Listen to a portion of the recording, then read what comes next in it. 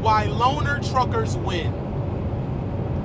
Why the loner mind state is more effective. This is the opinion of Trucker Brown.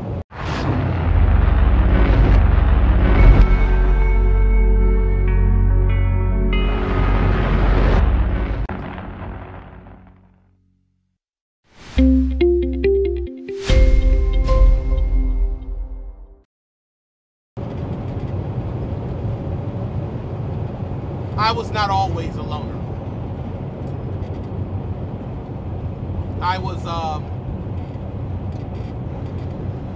I had a lot of people around me. I had a lot of people calling me at all times. And you thought that just came with people liking you. You're a likable person. The reason why being a loner to me helps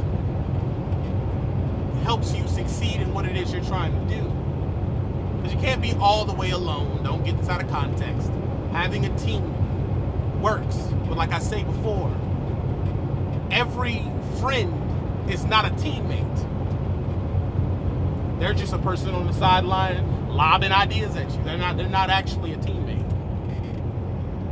So you have to be able to discern who's a teammate and who's an acquaintance and who's an actual friend, like I'm gonna reach in my pocket behind you type of friend. Not somebody who just make funny jokes, y'all like talking on the phone sometimes. I don't mean he a friend. While being a loner helps, it's for something you need to think about, which is signal purity.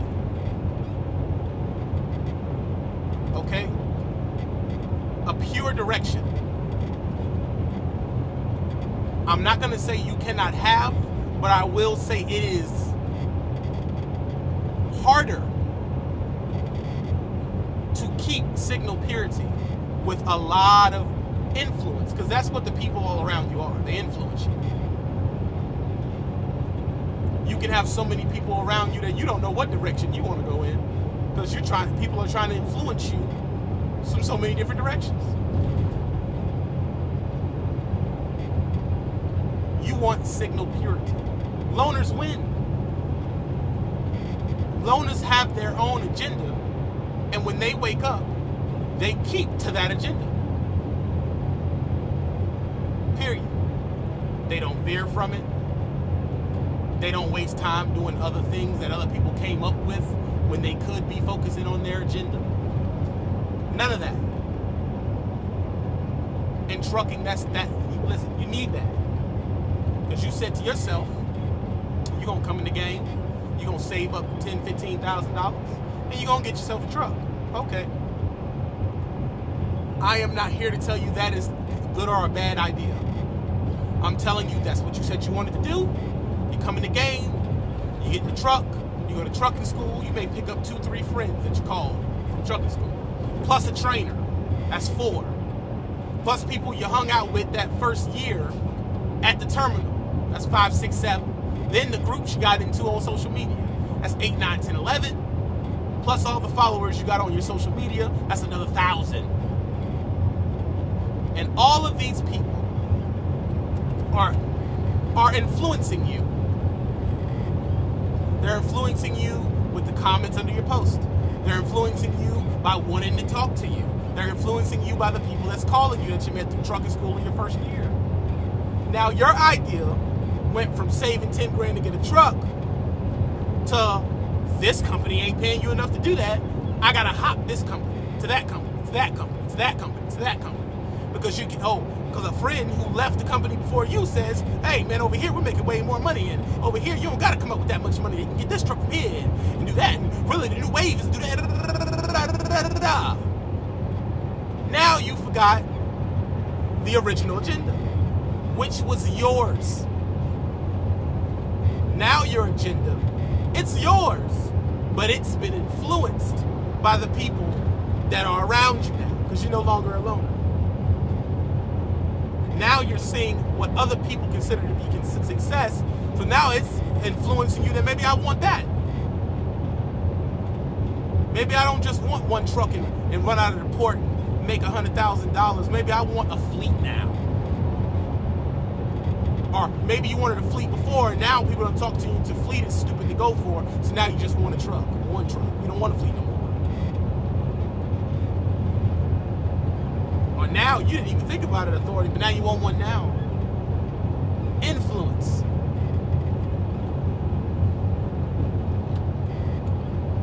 If you were a loner, you'd have stuck to your plan. Not only would you have been in less drama, you wouldn't have indulged in less crap. You had less people talking about you. And if they were talking about you, you wouldn't know. Because you don't talk to them. You don't talk, watch them, nothing. It's like they don't even exist. The only way they can exist is if you hop out of that loner, that ostracized position, and you went and subjected yourself to that content. Or subjected yourself to that conversation. You have to do that. That's your choice. You're not forced to talk to none of these people. That's why I tell you the loners win. They're on the same, and now you're 3 years into the game. That loner executed his agenda. You've been on 7 different agendas. Only one of them was yours. Some of them people told you to do that for the referral that they were going to get at this new company. Some of them told you to go to certain places just because they like to hear themselves talk and they want to act like they know. So it's still some type of self-benefiting thing. It helps their ego. Some of them come on here and they have a mission statement of they just want to help. They're not selfish. They're not doing it for self-preservation. They're doing it because they only want to help drivers. So you get wooed to sleep and you feel like, okay, that's this dude's mission statement. So now you're influenced by that. When you could have been a loner and been influenced by what you wanted. If I say that success is being a rapper and having a couple $1 million and 6 baby mamas, I would be unhappy right now. I don't got 6 baby mamas. I'm not a rapper, and I don't have a couple $1 million. Neither does the rappers, but still. I had to detach myself to figure out, what do I want? I wouldn't have had to detach myself from that if I never engaged in the first place. I never had to deal with it. And one of the ways that you engage is, you know, get to the point where you're just hanging out with these people. And if I want to be influenced somebody, I want to be influenced by somebody where I have discerned that their influence is beneficial to me, not just by chance, like you were in my group at trucking school. It's the same thing with family. Family influences you. You don't get to pick family. So their influences are completely by chance. Completely. You were born into that family, and whoever's around you influence you.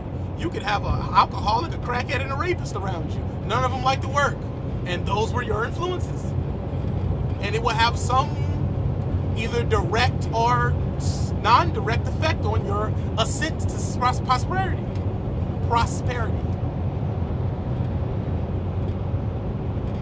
You know, when they search for why someone is doing what they're doing, or they want to study a criminal, the first thing they do is look at their family.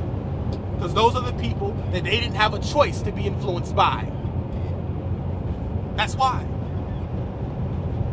They go to the family. What was his mom like? What was his dad like? How many people in his family got a criminal record? They pull it up. Oh, well, this is Sean Brown. His 2 other brothers are in prison. His mom was a crack whore. His dad was pimping out his mom. There's no wonder he's a criminal. That's how they do it. Now, the people you choose to be around you is your quote-unquote surrogate family.